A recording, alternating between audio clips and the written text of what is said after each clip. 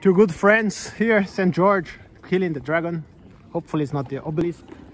Here, Saint-Martin de Tours, Saint Martin from Panorama here in Basel. So let's enter the church here. There'll be some event. So that's a very beautiful church here, the Münster. Done so much, so many mosaic openings, these windows, and there's a very interesting thing here. Let's do some Erasmus. Here is I think where Erasmus inspired, maybe something Latin from those times. Erasmus was living here in Basel in those difficult times of the Reformation. We are going to the crypta.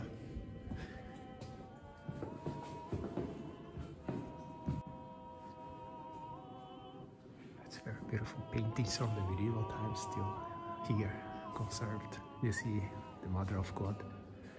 Still the Protestants still left this. It is a miracle. So this might be the crypta. There was a bishop buried here in 970. Pretty old stuff here. Another bishop here as well. Many bishops. The Bishop Palace.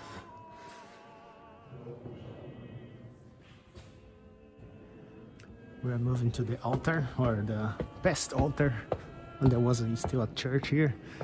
So the windows, beautiful thing here. Look out there, Gothic style. So there's a main view of the whole church here, very beautiful as well. I suppose this is done in the times of Reformation, when the Mass started to be like a class rather than something towards God or the cross. If you love history, you will love this place here. 3 coat of arms. Here is the baptism of Christ, and then is our Lord, well, maybe King of Earth, we don't know what the Protestants think about it. This is amazing for the enthusiast of architecture. So we have a trifora arc. You see it's a kind of Gothic style, a bit romantic as well because of these columns. Maybe flamboyant, but not so much. Wow, that's incredible here. These are pretty flamboyant arcs. We have a quadrifora and the organ. Time to say goodbye for now. Let's go back to the city of Basel. No, not the city. This is the main Hof, or yeah, the main garden, maybe inside this complex. You see it was built like a monastery, maybe. Münster might mean the same. So here, honors, things written to important people, bishops, monks, and tourists.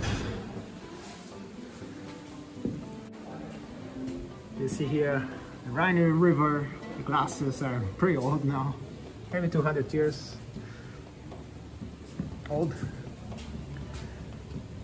There are these 2 towers. They are towers where some finance company is based, or maybe pharmaceutical. We never know. We are going to find out.